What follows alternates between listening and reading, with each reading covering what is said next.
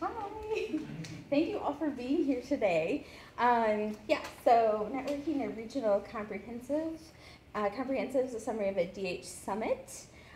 So I went to Salem State University in July, and the summit was 3 days. And the way I got involved in this is back in December of 2016, in the midst of a crazy semester of me teaching an honors class. I was contacted by Rupika Risam at Salem State, and she goes by Rupsi. So Rupsi emailed me, and I was very familiar with this, working with teaching faculty here at SIUE. She was writing an NEH grant, and she's like, "Oh, we need, letters of people that will participate.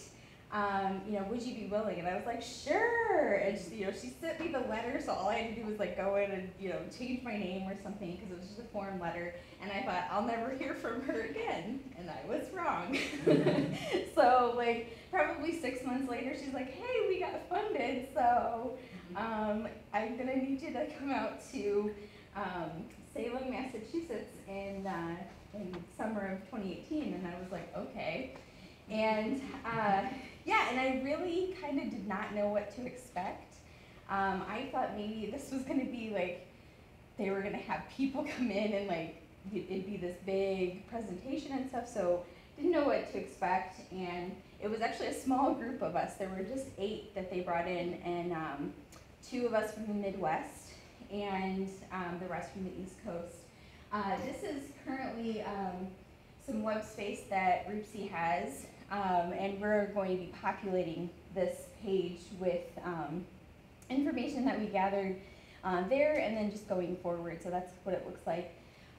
Also was sponsored by, I don't know if it's showing on there, it shows up on here, but the Institute of Museum and Library Services, as well as NEH. So a nice big grant project.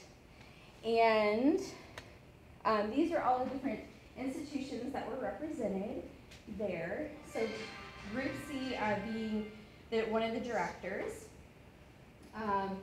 She is an assistant professor of English, and she's up for tenure this fall too. So she started at Salem State the same time I started here at SIUE.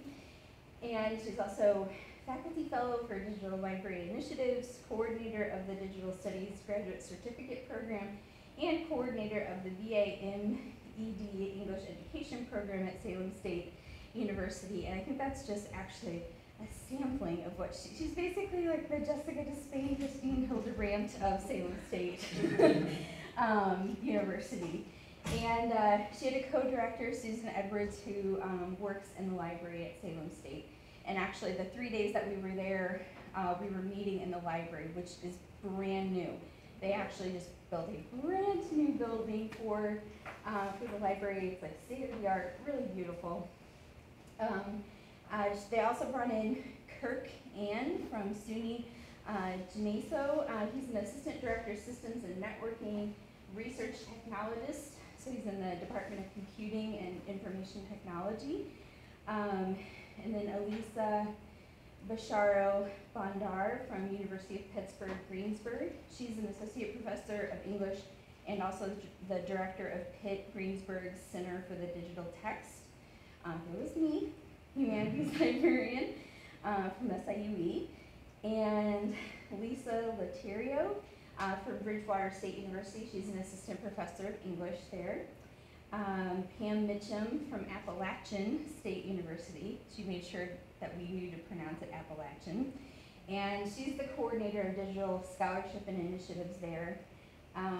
Chuck Ryback from University of Wisconsin-Green Bay, who is a dean, basically for the arts and humanities there. Paul Schacht from SUNY, and he's a professor of English, and also he is serving as a associate provost. So many of these participants wearing multiple hats. Yannikin Smucker was from West Chester State University, and she's an associate professor of history. So, and we also had an honorary participant who I'm still carrying, Mr. Henry Franklin Del Rio.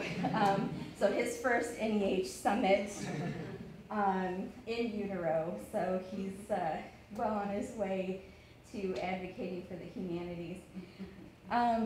So each one of these participants gave a talk to share what they're doing in digital humanities, essentially, at their institution too.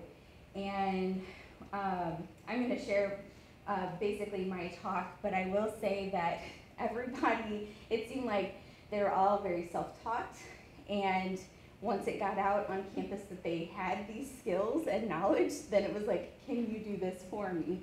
And the institutions varied a little bit in size in terms of full-time enrollment, but you know, we had a lot of like these conversations, especially during lunch, about you know, the faculty. I was really surprised, like hearing about the faculty having a union. So there were all kinds of, you know, just lively discussions about disputes about that, because we're in the midst of that here at SIE. They were actually really surprised to hear that we were just now forming that. Thought that was interesting. And yeah, and one of so Elisa Basharo Bondar, who's the director of Pitt Greensburg Center for the Digital Text, she has a project where it's called Digital Mitford. So she does a lot of like text encoding, and she needed help with working on that project, and then needed people with skills. So then she has a coding school that she hosts in the summertime. So you can go to that, and I think it's pretty affordable. You know, I'd never heard of it. And that's the other thing, that we'd never heard of any, you know, of each other and the projects that we're doing at the different institutions.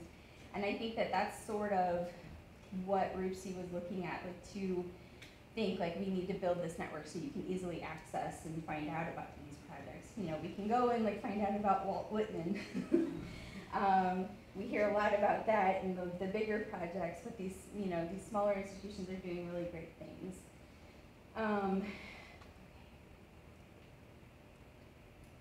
So my talk was, I kind of came at this from collaborating and advocating. So I am by no means a digital humanities expert, and actually, so I was hired in August of 2013. That's when I joined SIU, and was hired to serve as the liaison to the departments of anthropology, English, foreign language, and philosophy.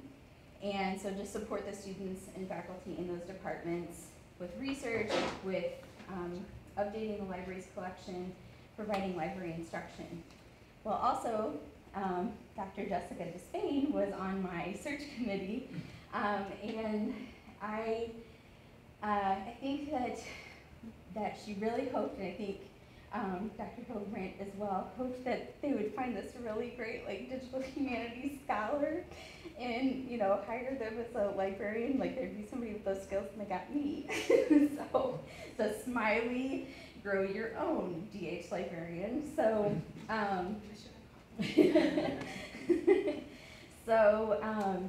and what I learned, especially in my first semester, is that I've actually been a long time digital humanities user. And so wasn't aware of that, that I was using all of these materials. And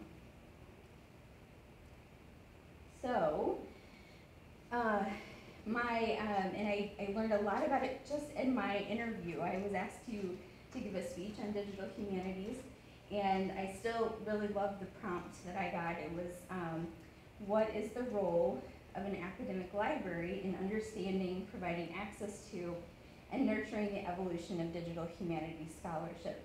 And so I continue to think about that question as I work here, and I still stand by what I said in that interview, that I think that it's a threefold kind of role.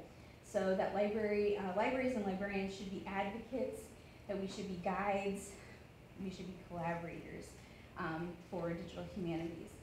And later in my first semester, I heard my favorite definition of digital humanities from my SIUE colleague and DH scholar, Christine Hildebrand, who said digital humanities is breathing new life into old things. So, and she said this at the VAC camp that we attended in November of 2013 at WashU, and it stuck with me. You didn't know you were going to be featured so much in this talk today. And yeah, so I was really excited to be joining this institution and learning about this new discipline, to me anyway, because people were so passionate about it. And working in the library seemed like a really cool way for me to be a part of it. So I shared at the summit information about the Irish Center. And they were fascinated to hear about the Irish Center, and we were all on laptops in this room, so they were all like, you know, going to all of our links and everything as everyone talked. And I, of course, mentioned Dr. Despain, Dr. Hildebrand, because they're the co-directors, and mentioned their projects, so which they were really, really excited about. They had a lot of questions about the Irish Center, and one of them being, oh, is it like an actual space?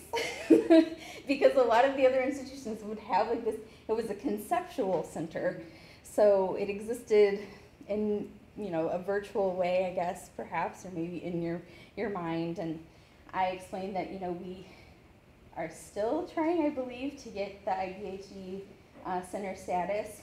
So I said, we're, you know, and they understood that too. So in their different state contexts, it's, you know, they're encountering similar things. But yeah, they were fascinated by this and excited to hear about the Irish Center and what we did. And I apologize if I sound out of breath, but this baby is just taking up all of my lung space. So I immediately jumped in to participating in the Irish Center.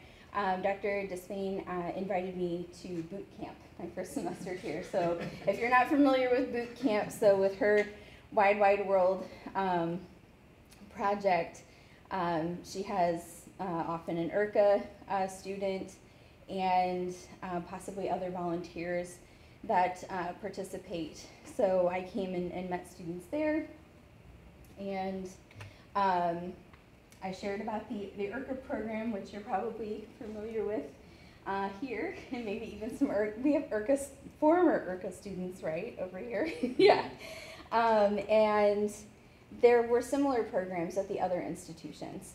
So this also brought up conversations about, and I know that I've talked to Jessica about it and Christine about, you know, can you have students volunteering to be part of these projects and like compensation, and we had discussions about that, and it seems to be very tricky and not unique to us. And certainly because we're working with undergraduate students and not graduate students that have assistantships or, you know, and possibly higher skills or more funding from your institution.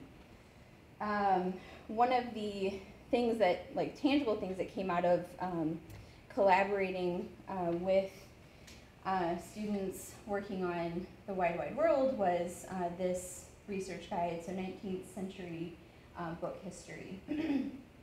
And so we have a product in the library called LibGuides. It's through a company called SpringShare, and it allows the librarians to give a login to just one guide. So we were actually able to collaborate with the students, Dr. Spain and I, to update this and add information in, just very common things that they needed to use, resources to answer questions related to that project. So it was kind of fun and didn't require too much more than me just facilitating. So the students were great at populating the different tabs in that guide.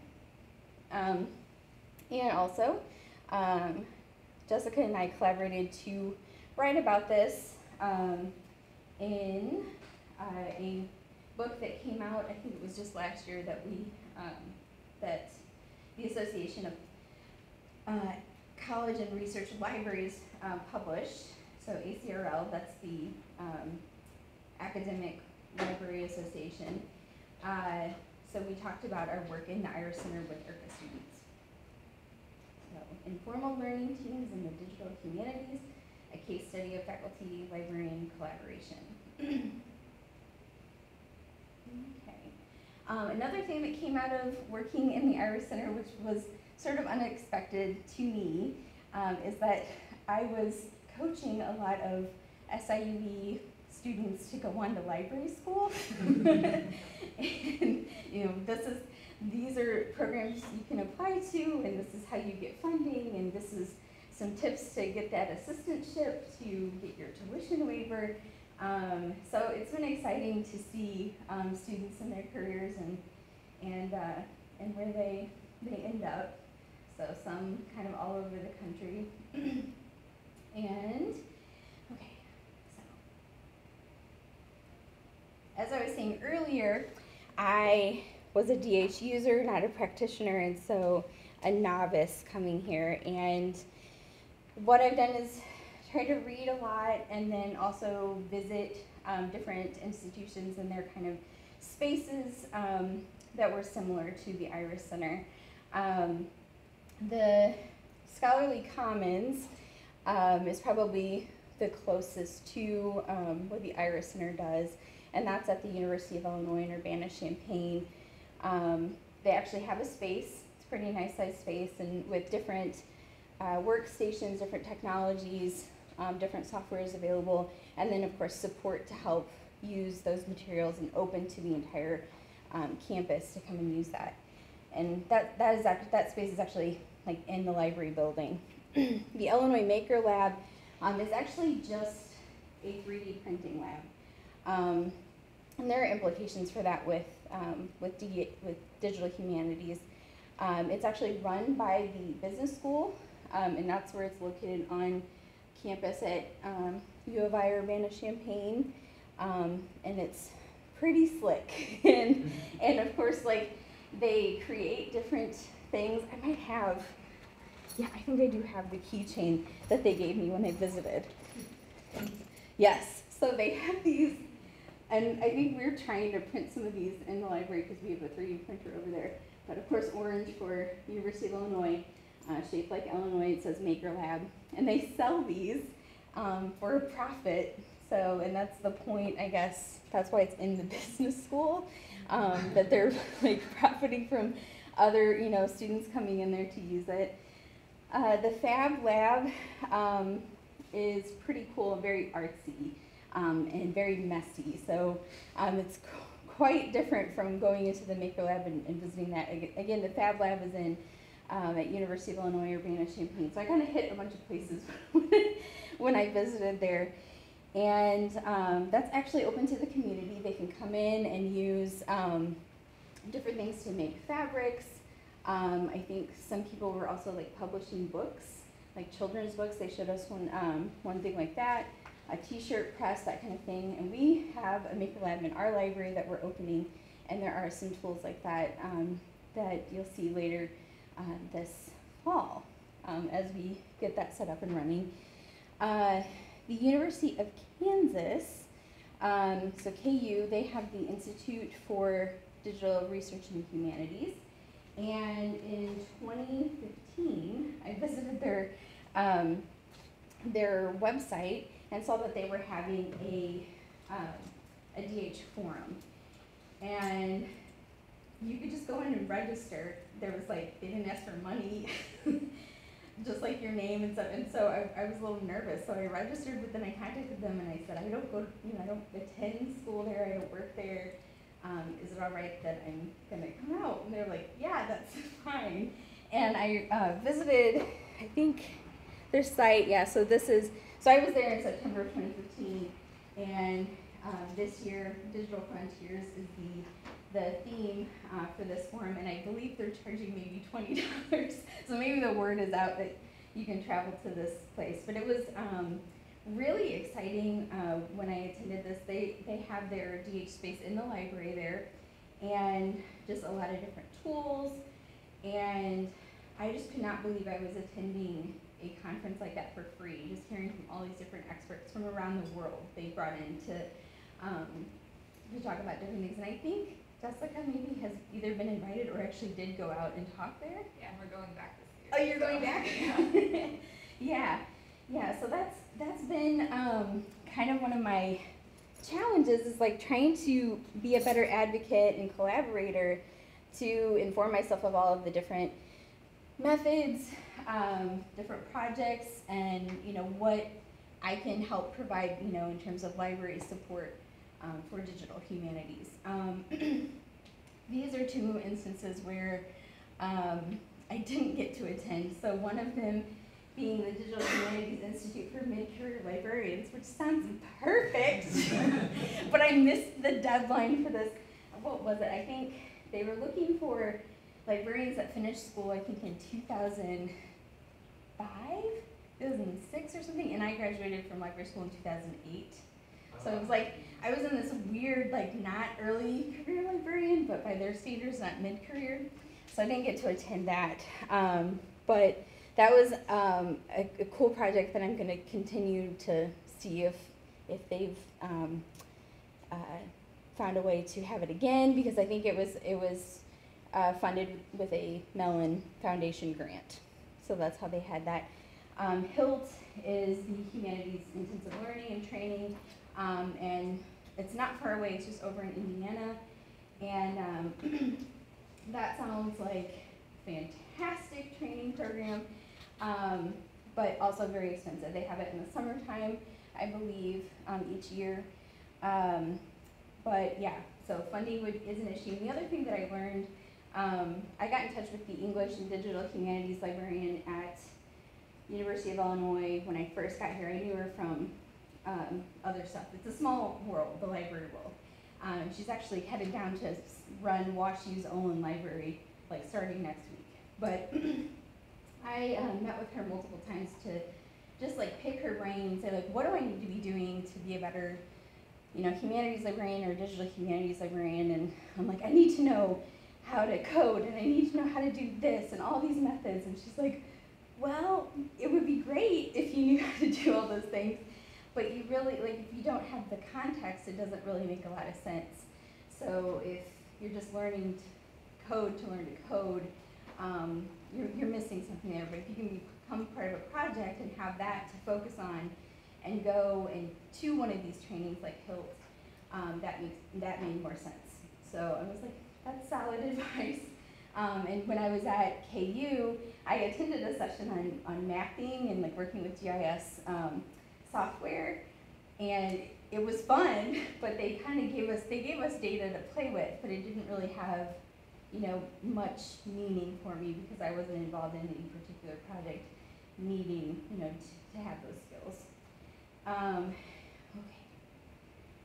So the other thing that I did, and I mentioned a little earlier, was that I went to WashU's VAP camp in November of 2013. So right after I started, they didn't charge a registration fee.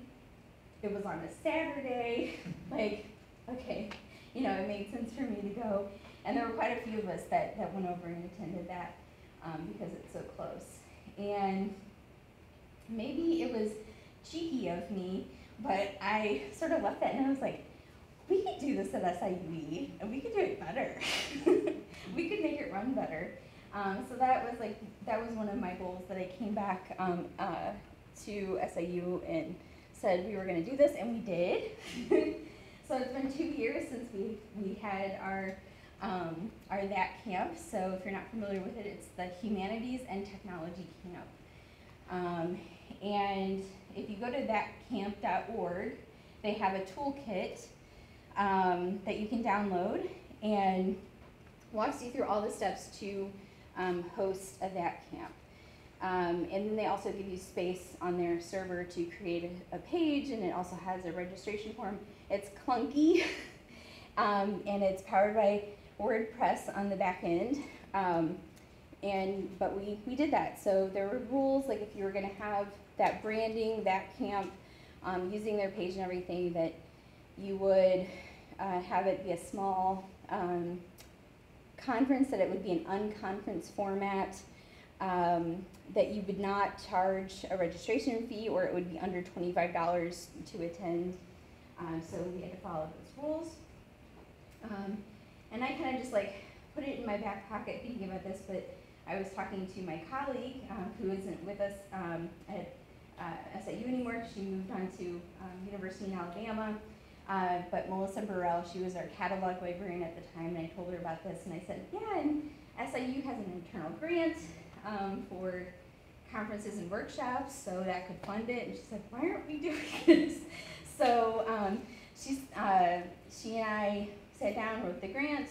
We got the funding, $5,001. I don't know how the budget worked out like that, but it did. And we had about 70 people attend from around the state of Illinois, and also people came over across the river from institutions there. And I like to think that it went really well. Ben he won our Maker Challenge, yeah, right? I did. Yeah, so we had... Put me on the spot.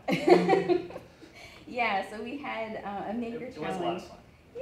Yeah, and so we asked participants to create something while they were there at the unconference at that camp, and then we voted to see who were winners and had some technology prizes to hand out. So it was fun, and Christina and Jessica were so gracious as to give an open talk, which essentially was, what is the digital humanities?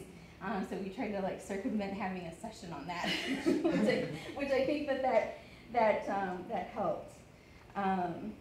So yeah. Okay.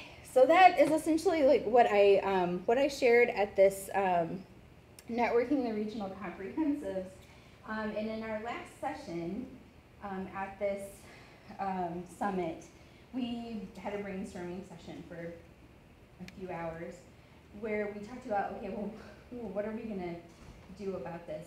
Being a librarian, I'm like, well, we need a directory. So my thought was that we needed to have a place where we can be populating like all these different institutions, the practitioners, their projects, the centers at these size institutions. So we have plans to do that. There's also a Google spreadsheet. I don't know if any of you have seen this, but I don't remember what year it was. Somebody had said that a DH conference was criticized for not having female or panelists of color at this conference. And so they were like, well, we don't know where the women DH practitioners are. so there was a crowdsourced Google spreadsheet now that you can go and look at, and I don't know if you've filled in your information on there. I know I've seen Dr. Destain in that spreadsheet, but that's kind of what I was thinking about. So that we would send this out to regional comprehensives and say like, hey, add in your information and we'll have this directory there. And so we'll do that. The other thing that we brainstormed, and they were very passionate about, the team that was working on this, is a statement of empowerment. So that will be featured on here as well. So basically a document to advocate to administrators for funding, or just for recognition as well. at your campus. And we also brainstormed what other models for something like this exist, to kind of guide us in how we will continue to work on this project and populate it. Okay, so let me get this out here. If you would be so kind to participate here in a little activity, and this will be my closing. Kind of interested to get your feedback. I have some pictures up here, and I want you to think about this question. So how do you advocate for the digital humanities? Or what does advocacy look like to you? And choose a picture. So come on up, choose a picture that answers that question.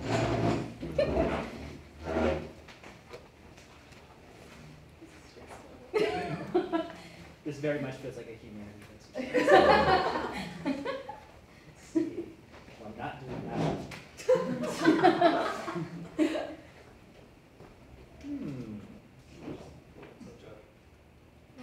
Almost 8 hours since we hung out. Yeah.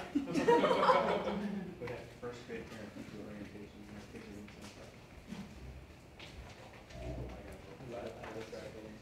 What is it? It's for which picture represents humanities or digital humanities? Advocating for Advocate. for Okay. What, yeah. digital What is that? humanities. Yeah. Yeah. Do we want one or No more? matter what. Do we have? picture picked up You on. can take as many as you want. Oh, so I can combine pictures, perhaps. Yeah. This group is small enough that you can do that. How did you win? No, this. Yeah. Did you? When did you start? A year ago? Yeah, it's like that. I might have talked about getting a chair. Maybe your staff. Just to continue back in line. Hey. So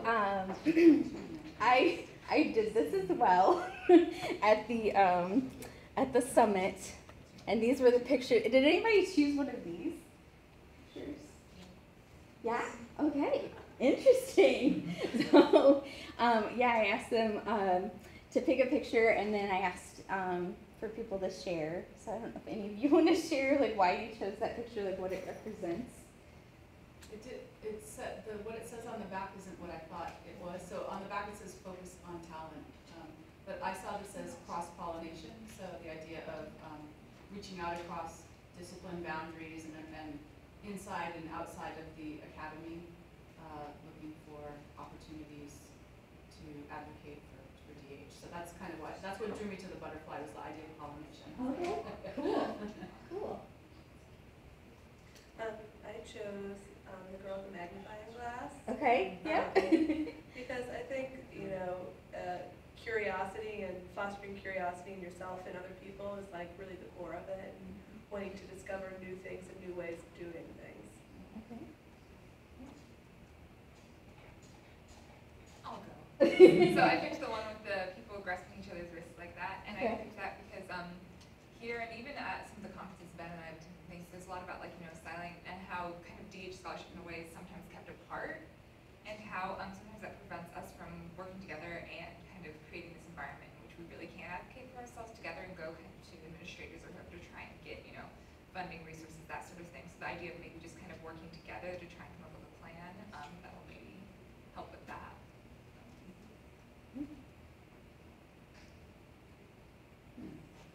She's gonna start. I'll show my. I wouldn't cut down an outlier. I did choose the money one. Because, well, just in a loose sense, I feel like I've always been a big fan of I think it's the economist Joseph Schumpeter line that like show me an institution's budget and I'll show you what it actually values. Okay. And I think obviously part of advocating, a big part of advocating is the money side of things within an institution. And I think it's a big issue for digital humanities as a whole, that digital humanities is somewhat resource intensive in an era when increasing inequality is really reshaping academia in the United States. I I know I've told this story a lot to poor Ben's had to hear this story a bunch of times. It's A okay. couple summers ago, I think when they were doing some work to try to get some new software for the book scanner and Iris Lab, and I went to the University of Iowa library that's done some research, and on the main floor of their main library there, they have like 6 book scanners just sitting there for students to use, not like in a control setting. And so it was a sign, I think, right, that like I think there's a level of inequality in American higher education that we're still thinking of that's really important for us, those of us with the regional comprehensive to think hard about. And the flip side, to think what we can do really well, they can't do at those places too. So anyways, I chose the It'd be smart though. Yeah. I chose 2 cards. Okay. No, I'm judging your like, you can't even pick one card, like, it's a simple rule. I don't think I said you could. Look, Laura had all those. Yeah, Laura picked like, Never mind. So I chose the one with the research lab, and I also chose the one diving off the deep end. Okay. Because both apply. I mean, you have to be a pioneer of sorts to go where no one's gone before, like the Star Trek and the Trekkers. And then also you're collaborating and learning together. I mean, it's like a lab experience too, because you can, and that's what the digital humanities and that camps have shown me, some encouragement to collaborate with others, brainstorm, and get the encouragement to go ahead and take that leap. Because it's a little scary by yourself, but you don't have to do it alone. So I've never done this before. Okay. I mean, I haven't. So I chose 2 pictures. I Okay. chose the one with the camera and the one with the water droplet, and like I think it's just like focusing in on like what you're really, really interested in, and like what you stand for, what you believe in, and then like applying that to like teaching and digital humanities and all that other stuff that you're really like interested in. And then like if you're really interested in research, you can focus on that. So that's why I chose that. I chose the fractal because I'm kind of trying to, I guess, put a spin on Christine's definition of taking old things and making them new. My main concern is actually taking new things and making them old, or allowing things like, you know, journalistic efforts and like social media that seems, I think people aren't engaging with it on a serious level sometimes because it is so temporal and it floats past and ephemeral, right? And if we can connect to, hey, there's a real societal implications of what you're saying and what you're doing on these digital spaces, if we can connect kind of long-term digital to the short-term chaotic craziness that goes on in my field, I think we'll be better for it.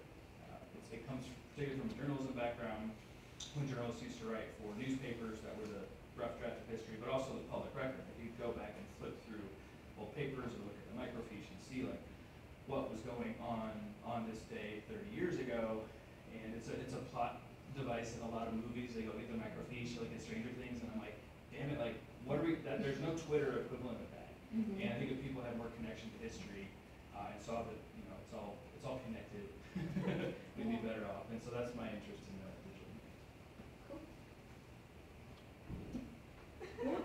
So I chose this one. It's a sketch of a face, but it has like different equations.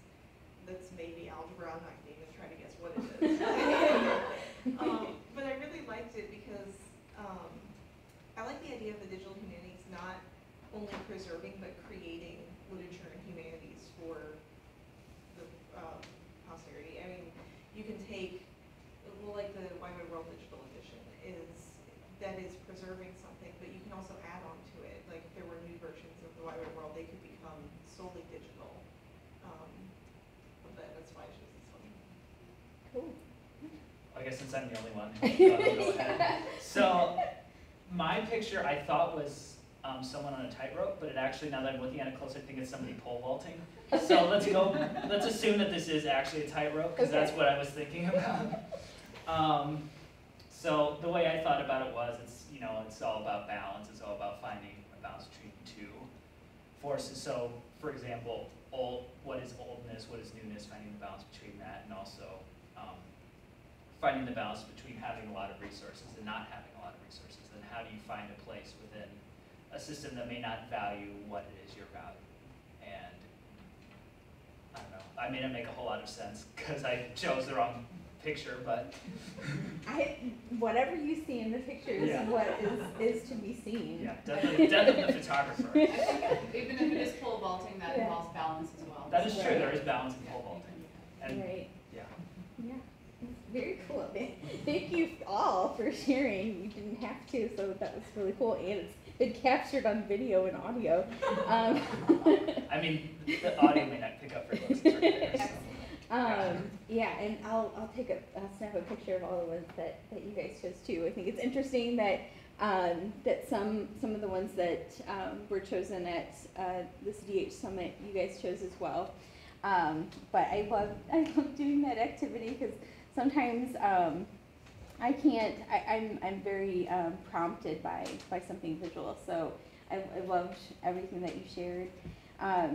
And I was thinking about too, as some of you were talking, so most of the participants at this DH Summit were professors. There were the 2 librarians, and then there was the one administrator.